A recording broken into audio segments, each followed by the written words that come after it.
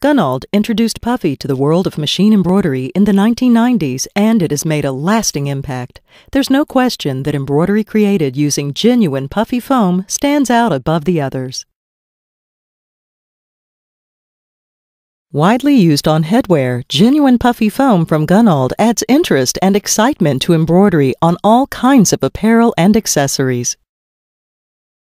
Puffy is polyethylene foam, which is placed on the embroidery surface and stitched directly over. The stitching perforates the foam, allowing the excess to be lifted away following embroidery.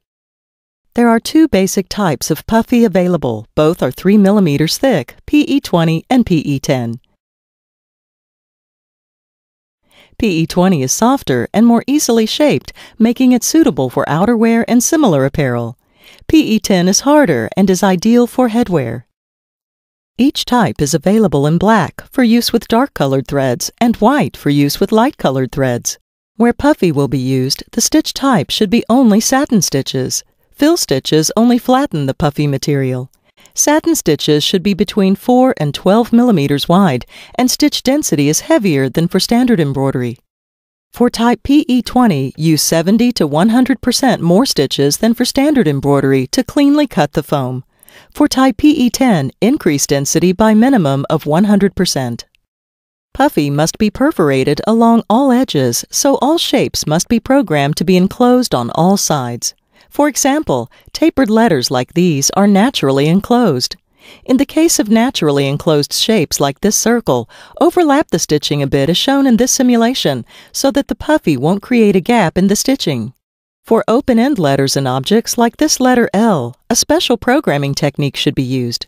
Stitches must be placed in a perpendicular direction to the main column to enclose the entire shape.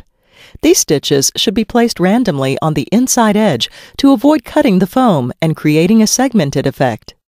Another technique may be used for open-end objects. The stitches can be angled toward one corner, enclosing the shape and pinching off the foam. Zigzag underlay is not needed on Puffy creations, but 1 or 2 passes of running stitches called edge walk underlay can help to perforate the Puffy for cleaner removal.